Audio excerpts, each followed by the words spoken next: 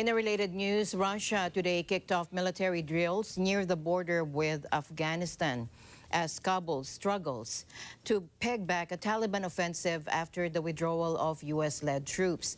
The joint exercises at the Karb Madan training ground, just 20 kilometers from the Tajik border with Afghanistan, involved 2,500 troops from Russia, Tajikistan, and Uzbekistan, according to Russia's Central Military District in a statement. The drills that will continue until August 10 are being held in parallel to joint Russian-Uzbek maneuvers featuring 1,500 troops in Uzbekistan's Termes near the border with Afghanistan.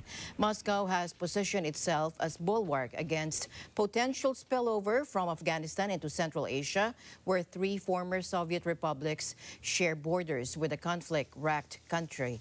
Russia maintains military bases in both Tajikistan and Kyrgyzstan, Central Asia's two poorest countries.